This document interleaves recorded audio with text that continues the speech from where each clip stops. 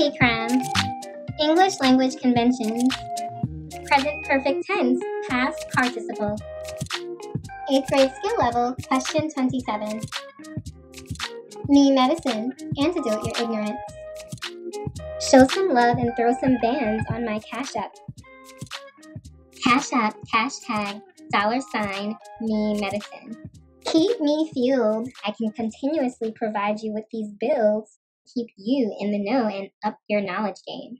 Be sure to subscribe. English Foundation, Verb Tense, question 27. Complete the sentence with the present perfect form of the verb. This is the first time we blank on historic Route 66, the same road that my grandparents took to escape the Dust Bowl in 1935. The task here is to shift the tense of drive to its present perfect verb form. The perfect tense describes completed actions. Another way of saying this is the perfect tense usually tells about something that has, had, or will have happened. To form the perfect tense, use a form of the helping verb to have with the past participle of the main verb. The past participle of a verb is usually the same as its past tense form. Its simple past tense form, that is. But sometimes the verb is irregular.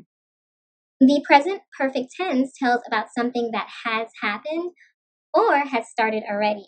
It uses a present tense form of the helping verb to have, which is either going to be has or have. Note that has corresponds to second person singular subjects, and have will be paired with the first person singular pronoun I, the first person plural pronoun we, the second person singular pronoun you, and all third person plural pronouns. All right, so that might have been a lot to digest mentally. Check out these examples. The sun has broken through the clouds. Note that here, has is the second person singular form of the verb to have. Again, it agrees with its singular subject, the sun.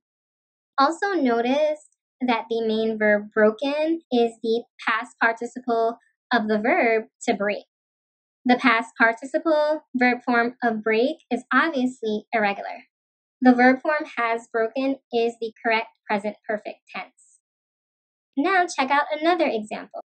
John and Erica have played the violin for years.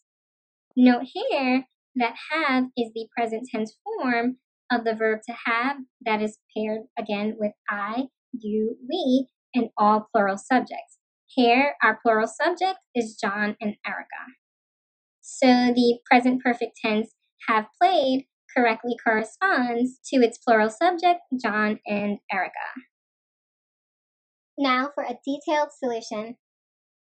Again, the present perfect tense tells about something that has happened or has started already. It uses a present tense form of the helping verb to have, which is has, H-A-S, for singular third person subjects. And just in case you're wondering, an example of a singular third person subject would be the noun road. Obviously, it's singular because only one road is being discussed. When communicating from a third person point of view, you're basically acting as a narrator, and you mention the person, place, or thing you are speaking of by name, or you discuss your subject with pronouns like he, she, it, or they. You're going to use have, H-A-V-E, for first person communication. This is from a speaker's point of view, also known as autobiographical communication. So you're discussing yourself. First-person communication employs the use of the singular pronoun I or the plural first-person pronoun we when more than one person discusses their point of view. Have is also used for second-person communication when the speaker is directly addressing an audience of one or an audience of many individuals, whereby the you pronouns are used. So we're going to have you. So we would say you, your, or yours in second person communication. And have is also used for all other plural third person communication. Again, this is when we're discussing things from a narrator's point of view, and an example of a plural third person noun would be grandparents, because we're talking about more than one grandparent. So either form of the verb to have is then combined with the past participle of the main verb, and voila, we have the present perfect tense. According to this rule, have driven is the present perfect tense of the verb drive. The main verb drive is irregular. Notice that the past participle verb form driven differs from its simple past tense verb form drove. That's D-R-O-V-E. I'm highlighting this difference because some tend to assume that the past participle verb form is always the same as the simple past tense of a verb. This is only true for most regular verbs and a few irregular verbs.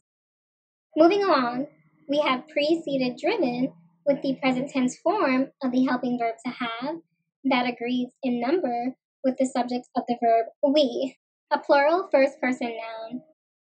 Basically, with everything I've said, what I'm really trying to say is have driven is definitely the correct present perfect tense verb form of drive